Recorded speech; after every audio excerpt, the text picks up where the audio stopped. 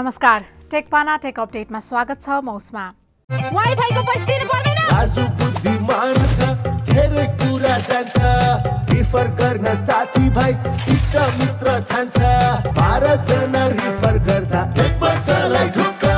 World link refer गर्दा refer गर्ने र रिफर लिने दुवैले पाउनु हुनेछ 1 महिना फ्री इन्टरनेट। छिटो भनेकै वर्ल्ड लिंक।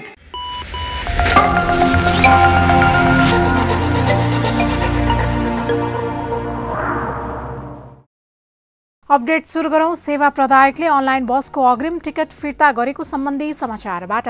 अनलाइनबाट बसको अग्रिम टिकट काटेका सेवाग्राहीले रकम फिर्ता पाउन थालेका छन्। अविरल वर्षासँगै गएको बाढी पहिरोका कारण सवारी साधनको तालिका अस्तव्यस्त भएपछि सम्बन्धित टिकटिङ प्लेटफर्मले यात्रुको रकम रिफन्ड गरिदिन थालेका हुन्। सोमबार, मंगलबार र बुधबारसम्मको टिकट लिएका यात्रुले टिकट बापतको रकम फिर्ता पाएको अनलाइन बस टिकटिङ प्लेटफर्म बस सेवाका सीईओ पीआर खनालले जानकारी दिएका छन्। तालिका अस्तव्यस्त भएकाले विभिन्न रुटको बसको अनलाइन टिकट बन्द गरिएको बस टिकटिङ प्लेटफर्म बग बसका संस्थापक शेर बहादुर गुप्ताले बताएका छन्। घटस्थापना र त्यसपछिका दिनको टिकट लिने सेवाग्राहीको टिकट हालसम्म यथावत रहेको बताइएको छ। टिकट लिइसकेका ग्राहकले सम्बन्धित प्लेटफर्ममा रकम फिर्ता भए नभएको हेर्न सक्छन्। त्यस्तै टिकट काउन्टरले पनि केही दिनका लागि अग्रिम टिकट रोक्ने तयारी गरेका छन्। जल तथा मौसम विज्ञान विभागले गत शुक्रबार र शनिबार 2 दिनमा 41 लाख नागरिकलाई बाढी सम्बन्धी जानकारी सहित मोबाइल एसएमएस पठाएको छ। विभागका बाढीविद विनोद पराजुलीका अनुसार एन्सेल र नेपाल टेलिकमबाट क्रमशः 21,72,000 र 19,21,000 एसएमएस पठाइएको हो। विभागले हरेक वर्ष करिब 90 लाख एसएमएस पठाउने गरेको छ। साथै बाढी र वर्षा सम्बन्धी जानकारीका लागि टोल फ्री नम्बर 1155 र उद्धारका लागि 1149 नम्बरको व्यवस्था पनि गरिएको छ। विभागले दूरसञ्चार सेवा प्रदायकसँग सहकार्य गरी 8 वर्षदेखि बाढीको जोखिम रहेका ठाउँमा बसोबास गर्ने मानिसहरूलाई पूर्व सूचना प्रवाह गर्दै आएको छ। मोबाइल सेवा प्रदायक एन्सेलको नाम र लोगो दुरुपयोग गर्दै ठगी धन्दा चलिरहेको पाइएको छ। सामाजिक सञ्जालमा डुओङ लिङ नामको एकाउन्टबाट एन्सेलमा पार्ट टाइम काम गरेर मासिक 25,000 देखि 50,000 रुपैयाँसम्म कमाउन सकिने भन्दै अनलाइन स्क्यामको अभियान सञ्चालन गरेको पाइएको हो। यो ठगी धन्दामा संलग्न व्यक्तिहरूले फेसबुकमा एन्सेलको लोगो प्रयोग गरी झुटा विज्ञापनहरू पोस्ट गरिरहेका छन्। विज्ञापनमा व्यक्तिले घरबाटै काम गरेर उच्च तलब कमाउन सकिने आश्वासन दिइएको छ। दैनिक 2 घण्टा मात्र काम गरेर 50,000 रुपैयाँसम्मको आम्दानी हुने बताइए पनि यो पूर्ण रूपमा ठगी हो। यसअघि ई-कमर्स कम्पनी दराजको नाममा पनि यस्तै ठगी धन्दा सञ्चालन भएको थियो, जसबाट धेरै मानिसहरू ठगिएको घटना सार्वजनिक भएका थिए। चीनको नानिङ शहरमा हालै भएको Asia Pacific digital talent summit 2024 मा नेपाली विद्यार्थीले बनाएको एआई समाधानले पिपुल्स चोइस अवार्ड जितेको छ। हुवावे नेपालको सिड्स फर द फ्युचर 2024 कार्यक्रम अन्तर्गत यहाँ पुगेका 5 नेपाली विद्यार्थीले यो उपलब्धि हासिल गरेका हुन्। देशभरका 100औं विद्यार्थी मध्येबाट समीप अर्याल, आशिष कार्की, एन्जेलिना घिमिरे, प्रियन्सु शर्मा, साधना पन्थी र समृद्धि कार्की समिटका लागि छनौट भएका थिए। उक्त समिटको ढाँचाभित्र विश्वव्यापी युवा प्रतिभालाई प्रवर्धन गर्ने विभिन्न कार्यक्रम भएका थिए। समिटमा विश्वका 19 देशबाट 100औं विद्यार्थी सहभागी थिए। 1 सातासम्म सञ्चालन भएको कार्यक्रममा नेपाली टोलीले अल्ट्रा केयर मसिनको बारेमा आफ्नो बिजनेस आइडिया प्रस्तुत गरेको थियो। यस मसिनले गर्भावस्थाका विभिन्न जटिलताहरू पहिले नै पत्ता लगाई गर्भपतन हुनबाट जोगाउन सक्ने अर्यालले बताएका छन्। साथै कुनै असमानता देखिएको खण्डमा यसले तुरुन्तै शहरका अस्पतालहरूमा रहेका डाक्टरहरूलाई अलर्ट पठाउने पनि अर्यालको भनाइ छ। साइबर सुरक्षा कम्पनी भैरव टेक्नोलोजीका सह-संस्थापक तथा प्रमुख कार्यकारी अधिकृत सीईओ विजय लिम्बू ग्लोबल सीईओ एक्सलेन्स 2024 बाट सम्मानित भएका छन्। बेलायतबाट प्रकाशित हुने सीईओ मन्थलीले लिम्बूलाई सो अवार्ड प्रदान गरेको हो। यस अन्तर्गत उनी most innovative cyber security CEO 2024 Nepal घोषित भएका छन्। यो अवार्ड साइबर सुरक्षामा उत्कृष्ट काम गर्दै आइरहेका कम्पनीका प्रमुख कार्यकारीलाई दिइन्छ। अब उनलाई बेलायतमा आगामी अक्टोबरमा हुने एक कार्यक्रममा उक्त अवार्ड प्रदान गरिने बताइएको छ। भैरव टेक्नोलोजी नेपाल बाहिर पनि राम्रो छाप छाड्न सफल नेपाली साइबर सुरक्षा कम्पनी हो। सीईओ मन्थलीले सन् 2017 यता विश्वभरबाट सूचना प्रविधि लगायत विभिन्न क्षेत्रमा काम गरिरहेका कार्यकारीहरूलाई हरेक वर्ष अवार्ड प्रदान गर्दै आएको छ। लिम्बू बाहेक नेपालबाट यही अवार्ड निजी क्षेत्रको चर्चित data centre company access world take private लिमिटेडका संस्थापक एवं प्रमुख कार्यकारी अधिकृत सीईओ किशोर पन्तले समेत प्राप्त गरेका छन्। चिनिया स्मार्टफोन ब्रान्ड रियलमीले नेपाली बजारमा रियलमी C67 5G र रियलमी नार्जो N61 सार्वजनिक गरेको छ। रियलमी C67 5G मा 50 मेगापिक्सलको 3x in sensor zoom camera, MediaTek डायमेन्सिटी 6100 processor र 128 GB सम्मको स्टोरेज उपलब्ध रहेको छ। रियलमी C67 5G मा 5000 mAh क्षमताको ब्याट्रीको साथमा 33 वाटको सुपरबुक चार्जिङ उपलब्ध छ। त्यसैगरी रियलमीले नार्जो N61 पनि बजारमा ल्याएको छ। इन्ट्री लेभल फोनको पर्फर्मेन्स र टिकाउपनलाई चुनौती दिने हिसाबले नार्जो N61 को डिजाइन गरिएको छ। मेटल, फोम, सिलिकन लगायतका विकसित सामग्रीहरू प्रयोग गरेर बनाइएको 8 वटा विभिन्न किसिमका सेफ्टी प्रोटेक्सन राखिएको नार्जो N61 स्टिल जत्तिकै बलियो रहेको कम्पनीको दाबी छ। साथै नार्जो N61 मा 32 मेगापिक्सलको सुपर क्लियर क्यामेरा दिइएको छ। नेपाली बजारमा नार्जो N61 464 GB भेरिएन्टमा उपलब्ध रहेको छ। रियलमी C67 5G को मूल्य 21979 रहेको छ भने नार्जो N61 को मूल्य 13479 रहेको छ। Xiaomiले इन्ट्री लेभलको नयाँ स्मार्टफोन Redmi 14C नेपाली बजारमा उपलब्ध गराएको छ। 6.88 इन्चको display, 120 hertz refresh rate, MediaTek Helio Z81 ultra processor लगायतका फिचर रहेको यो फोनले प्रयोगकर्तालाई सहज मल्टिटास्किङ र उत्कृष्ट गेमिङ अनुभव प्रदान गर्ने कम्पनीले जनाएको छ। फोनमा 50 मेगापिक्सलको AI डुअल क्यामेरा र 13 मेगापिक्सलको फ्रन्ट क्यामेरा छ। त्यस्तै यसमा 18 वाटको फास्ट चार्जिङ सहित 5160 mAh क्षमताको ब्याट्री राखिएको छ।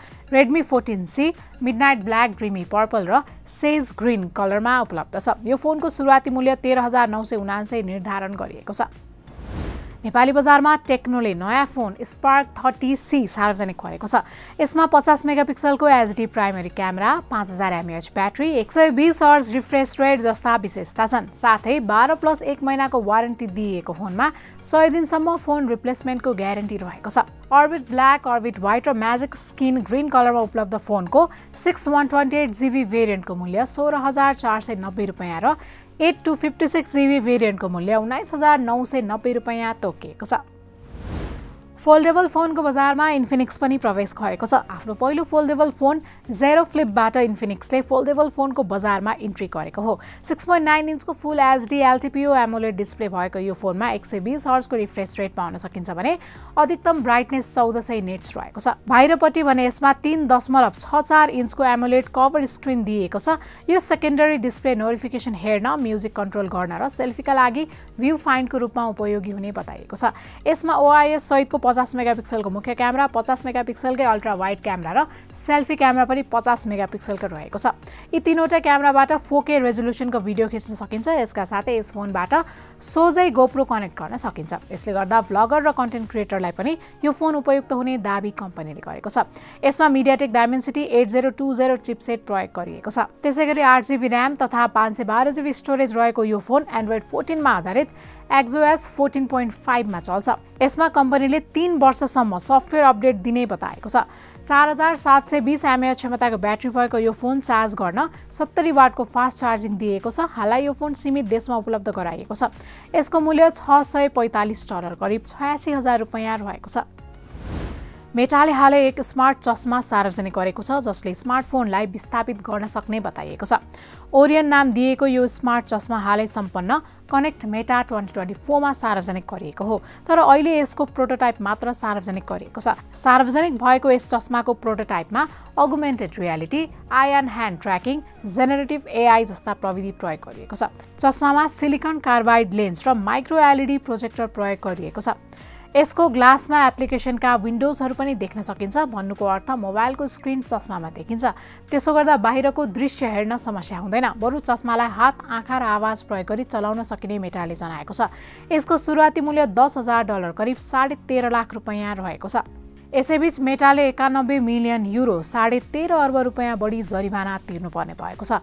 पासवर्ड स्टोरेजमा गल्ती गरेको भेटिएपछि आयरल्यान्डको डेटा संरक्षण आयोगले मेटालाई सो रकम बराबरको जरिवाना तिराउने भएको हो। आयोगका अनुसार प्रयोगकर्ताका पासवर्डलाई जस्ताको त्यस्तै भण्डारण गर्नु हुँदैन।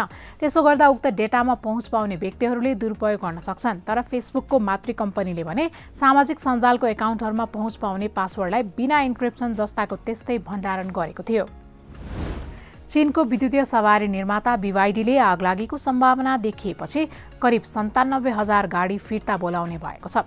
BYDले सोमबारदेखि 96,714 डल्फिन र UN+ मोडलका EV फिर्ता बोलाउन लागेको अन्तर्राष्ट्रिय सञ्चार माध्यमले जनाएका छन्। यस अन्तर्गत BYDले 2023 को फेब्रुअरी 4 देखि डिसेम्बर 26 को बीचमा बनेका 87,762 वटा डल्फिन फिर्ता माग्ने तयारी गरेको बताइएको छ। यस्तै 2022 को नोभेम्बर 2 देखि 2023 को जुन 19 को बीचमा बनेका 8,952 वटा UN+ फिर्ता माग्ने बताइएको छ। यी सवारीको इलेक्ट्रिक पावर स्टियरिङ कन्ट्रोलरको निर्माण प्रक्रियामा समस्या देखिएको छ। यसले सवारी चलाउँदा सर्ट सर्किट र आगलागीको जोखिम बढ्ने सम्भावना भएको बताइएको छ। BYDले फिर्ता लिने सवारीमा निशुल्क रूपमा इन्सुलेसन ग्यास्केट जडान गरी समस्या समाधान गरिनेछ। फिर्ता माग गरिएका गाडीहरू अन्तर्राष्ट्रिय बिक्रीमा गइसकेका छन् कि छैनन् भन्ने कुरा भने स्पष्ट छैन। यद्यपि नेपाल स्थित BYDको आधिकारिक विक्रेता साइमेक्स नेपालका after sales department head Sushil तण्डुकारका अनुसार नेपालमा आउने BYD गाडीहरू राइट ह्यान्ड ड्राइभ भएको र चीनमा फिर्ता बोलाइएका गाडीहरू लेफ्ट ह्यान्ड ड्राइभ रहेको हुनाले नेपालका ग्राहक चीनको समाचारले आत्तिनुपर्ने अवस्था नभएको बताएका छन्। मेटाका CEO मार्क जुकरबर्गको सम्पत्ति $200 अर्ब नागेको छ।